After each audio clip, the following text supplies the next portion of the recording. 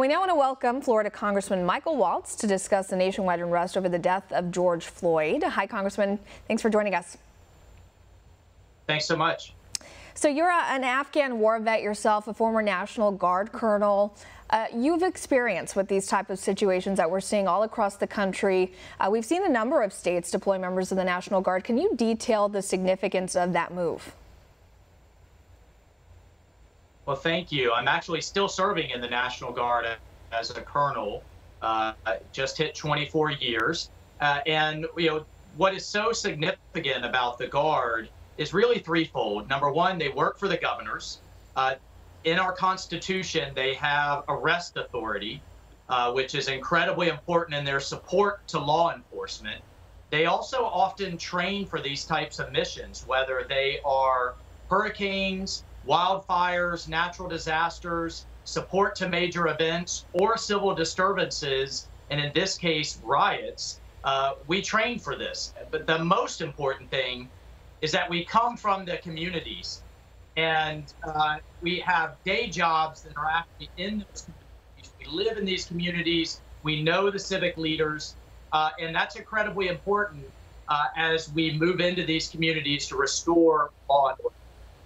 Well, I want to discuss the president's handling of these unfolding events. The White House press secretary is saying that an address by the president isn't going to stop Antifa, who he's largely blamed for inciting a lot of these riots that we've seen.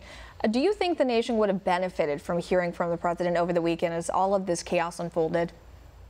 Well, I was there with the president during the SpaceX launch on Saturday, and he did address this, and he made it very clear that what happened to George Floyd, by all accounts, was horrific. It was an abuse of power, an abuse of police regulations. They should have been fired. Now they've been charged with murder, or he has been charged with murder, and the system should be allowed to play out. But he was also very clear that peaceful protests, people seeking change, have now been hijacked by radical elements. I do see Antifa behind much of this. I was just in downtown D.C. That was my church, St. John's Church, that was burned last night.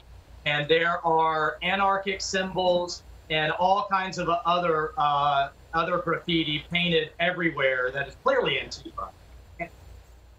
And what I'm calling on the federal government to do is to treat this organization like we treat organized crime, like we treat terrorist organizations, and begin dismantling their leadership, their finances, their communications, and really go after them in a very meaningful way, because there is no place for this type of rioting, looting, and disruption in our society, especially right in the wake of COVID.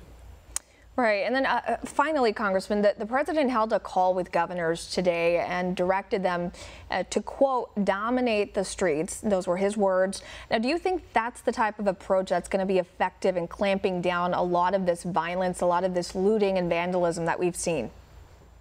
I think in the short term, yes. Every American, every constituent that I'm talking to has said enough. These poor businesses are trying to recover in the wake of a global pandemic that was released on us by a Chinese cover-up.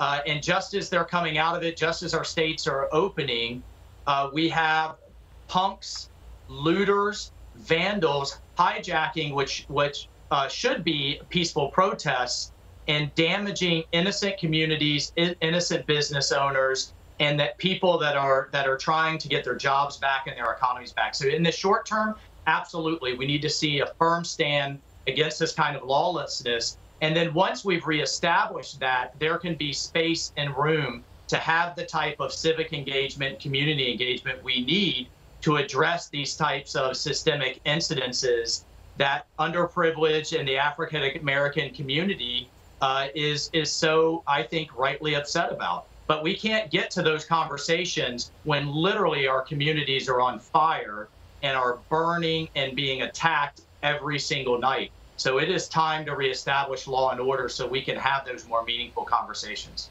Yeah. All right. Congressman Michael Waltz of Florida speaking with us today about the ongoing unrest nationwide. Thank you so much for your time.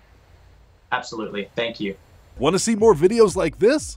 Click on the link below and subscribe to One America News on YouTube, and call your cable provider and kindly demand that One America News is added to your lineup.